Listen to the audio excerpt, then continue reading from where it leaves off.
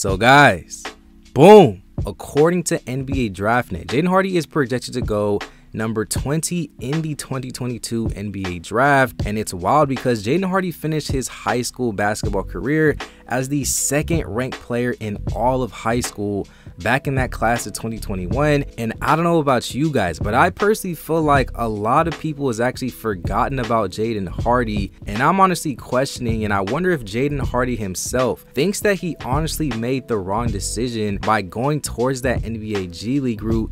And you watching this video, I want to know your personal opinions about Jaden Hardy's decision to go towards the G League. Do you think he should have went to college? What are your honest opinions about Jaden Hardy's decision? And where would you guys actually draft him in this up-and-coming 22 NBA draft? And you watching this video, if you can do me a quick little favor and smash that like button and subscribe to the channel.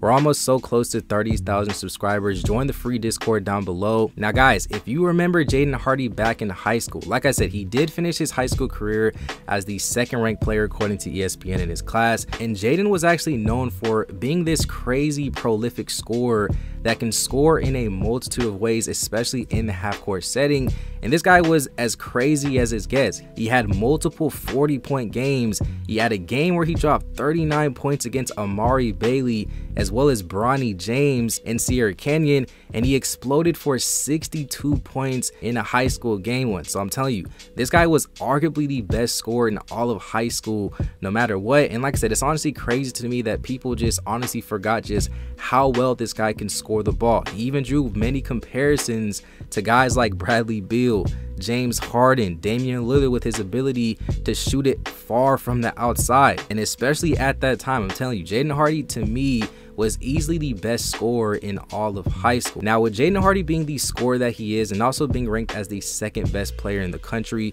behind Chet Holmgren, I'm sure you guys know that ultimately led him to getting offers from pretty much everybody and their mama in every single school out there in college. But just being the person and the player that Jaden Hardy is, I'm sure this was a very hard decision for him. And he's even said it himself that he spoke to Jalen Green, he spoke to Jonathan Kuminga, Dayshawn Nix, guys that went towards that NBA G League route and guys that are also having some pretty solid NBA careers so far.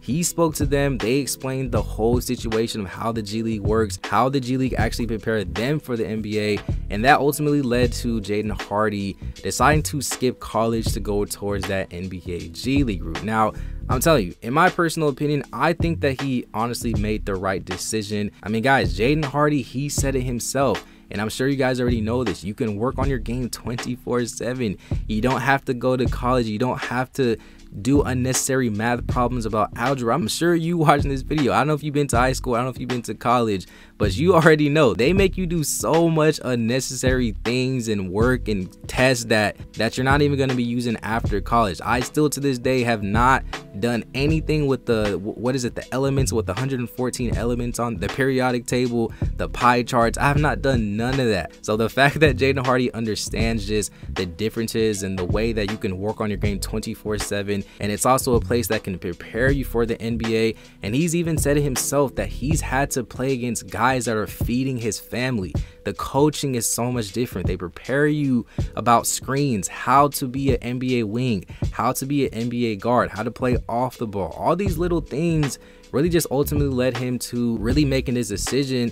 And I personally think that Jaden Hardy did make the right decision by going towards the G League. I do want to know your opinions on Jaden Hardy going towards that G League route. Now, how good of a player was Jaden Hardy in the G League? Jaden Hardy finished his G League career averaging about 19.4 points a game while shooting 37% from the field, 30% from three, close to 80% from the free throw line, 4 rebounds, 3.5 assists, as well as 3.3 turnovers. Now, some notable games that he did have was that he did finish 2 games where he did score 30 points, which one of them was against Kyrie Walker, a fan favorite, where he also finished with 9 assists in that game. And he also outplayed Sharif Cooper, where he did drop 29 points versus Sharif's 5 points in that game. He also finished his last 5 games of the season averaging about 25 points a game.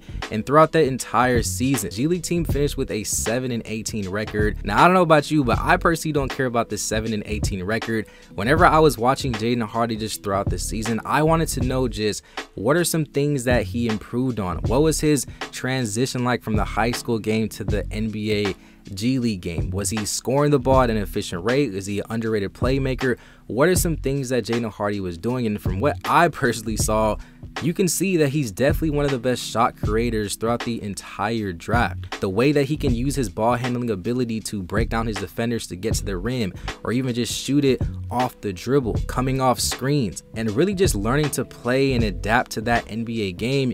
You can see that Jaden Hardy showed a ton of improvements with just the way that he can score the ball.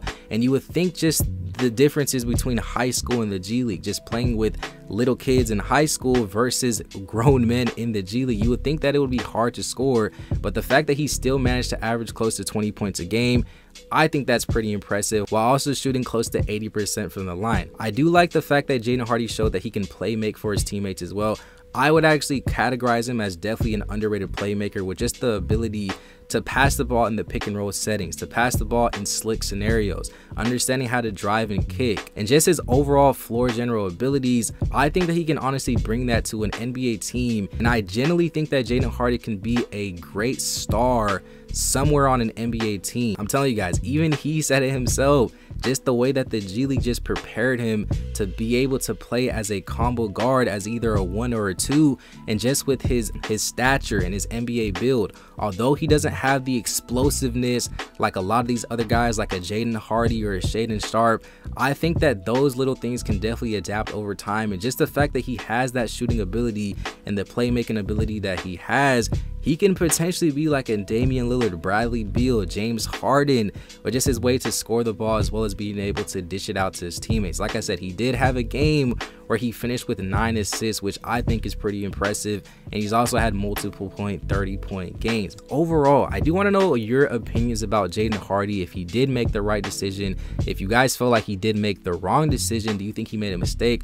What are your opinions on Jaden Hardy? It's honestly crazy to me that people still have this man going after the lottery. I think he's easily one of the best scorers in this draft, honestly, on the level probably if not better than a guy like Jaden Ivey, Shaedon Sharpe. I think that Jaden Hardy's proved that he can play somewhere in the NBA, and I honestly just do not understand how he's projected to go in the 20s. But that's just me. Where would you guys actually draft Jaden Hardy?